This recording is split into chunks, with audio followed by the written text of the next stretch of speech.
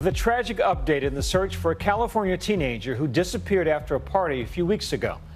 A well-known volunteer group joined the search and made a surprising discovery.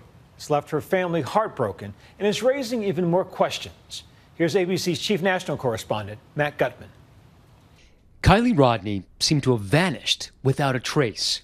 The 16-year-old was last seen on August 6th at the Prosser family campground near Truckee, a community north of Lake Tahoe. There, she attended a party with several hundred other teens, many of whom were drinking. Her mother said she got a text from Kiely saying she was heading home.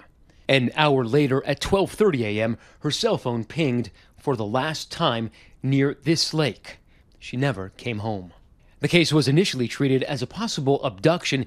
We have stories about the beginning of the night and the middle of the night, but we don't really have, there are no stories about her leaving, when she left, or who she left with. Authorities launched a massive search, but no one could find her.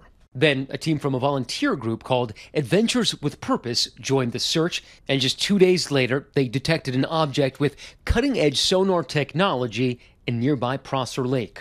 It was a vehicle submerged in 14 feet of water, 55 feet offshore. It's very tragic. At that point, we were, all hope for her coming home was gone. Today, authorities confirming it was Rodni's vehicle with human remains inside, explaining that early searches had missed it, but not for lack of effort. The lake was extensively searched with side sonar, with an ROV. We had divers, we had swimmers. Kiely Rodni has still not formally been identified. The official autopsy is tomorrow. Tonight, Rodni's family issuing a statement saying Kiely will surely remain with us, even though we will not get her back. A family's heartbreak. Our thanks to Matt.